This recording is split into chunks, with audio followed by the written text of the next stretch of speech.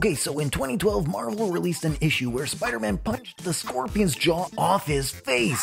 Yeah, things got tense. Basically, Doc Ock was in control of Spider-Man's body and while tussling with the Scorpion, learned firsthand, pun sorta intended, just how much power Spider-Man was always holding back in basically every fight he ever had. Spider-Man hasn't always been thought of as a Marvel powerhouse, but here we even see that both Hulk and Thor were needed to hold Spider-Man back, and each was holding one arm, and these two both commented on being impressed by his strength. That's the Hulk, this guy, and Thor, this guy, both holding Spider-Man, and both impressed by his strength? So how strong is Spider-Man? Well, we're still not really sure what his upper limits are, but I'd say you're better off not challenging Spider-Man to a round of bare-knuckle boxing. And I think the Scorpion would agree.